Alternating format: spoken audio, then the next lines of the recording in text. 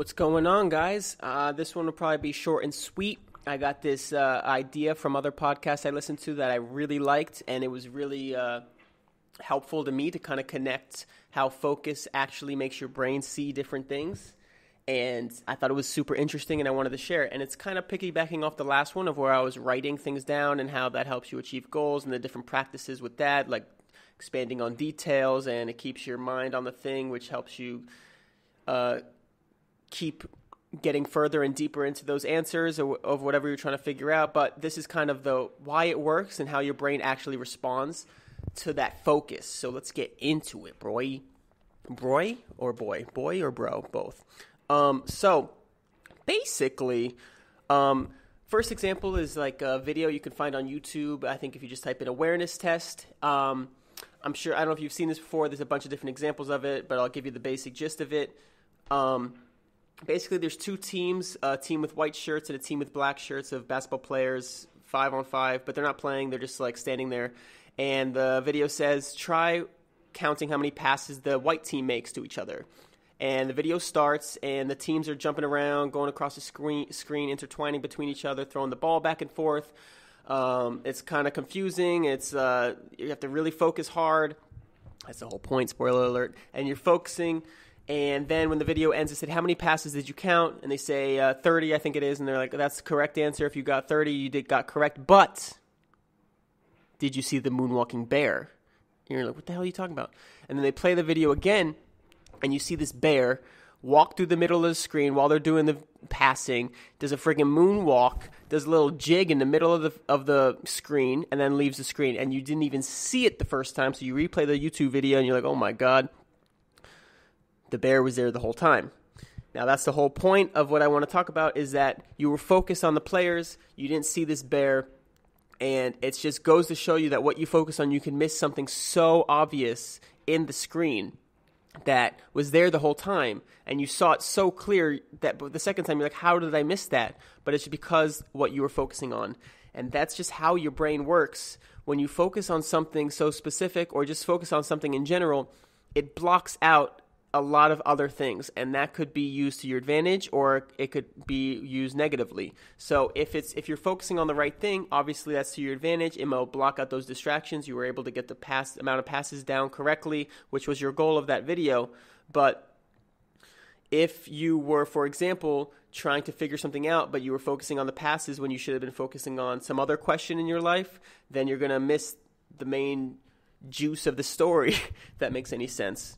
So that's pretty much it with that example, is that, and that more on that is that your brain can only handle so much stimuli at once, that you need to make sure you're focusing on the right thing. And that's where the writing comes in. If you write things down and read them, or have questions that you're constantly asking yourself, those answers will be your focus. And that way you will see the correct thing and not be hindered by distractions, or you may see things that were there the whole time, as long as you're focused on the right thing. And more on that, the positive side, another way to look at that, another example, that's just another angle, is this has probably happened to you. It's happened to me a bunch, but I don't know if you ever thought about it before, but basically, have you ever seen something and then that thought goes in your head, like, what is that? Maybe it's a new concept, new phrase you see, like a billboard, or like a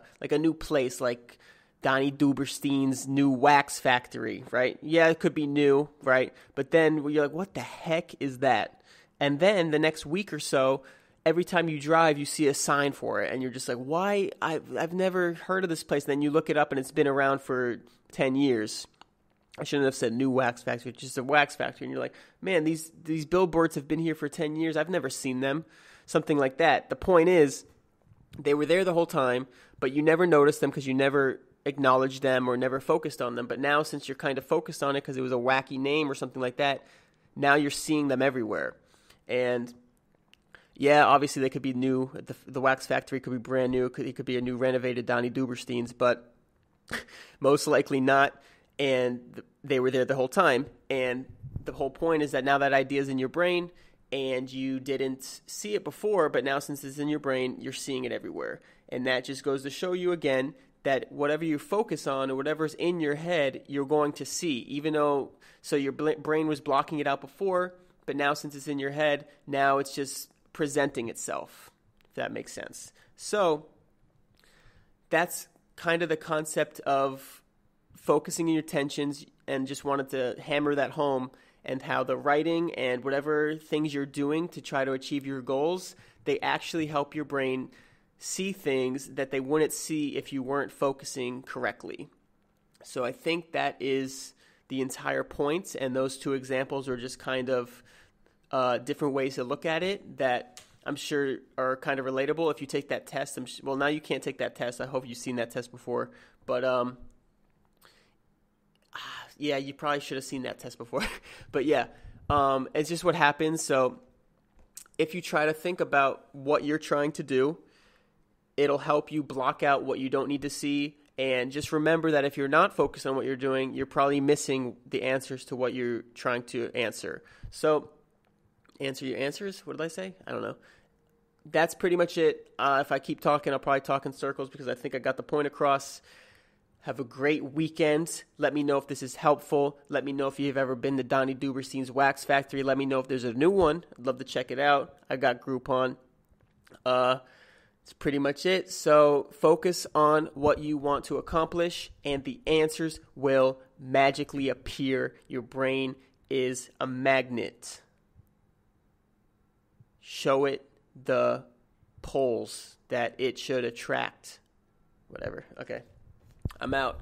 Dunk session tomorrow. Check out the IG if you want to come. Hit me up. It's probably going to be around 12 to 1. Everybody's coming. Big Zeus, Young Berkey, Scotty Dunks. Everybody's coming to town. Should have a fun time. More podcasts soon. Might try to jump on them with them, but it's kind of hard with so many people, so I'll try to get them individually, and I'm talking really fast, and I hope you guys really like this, and I hope you guys let me know what you think. Leave me some stars. I like stars. Stars are freaking sweet.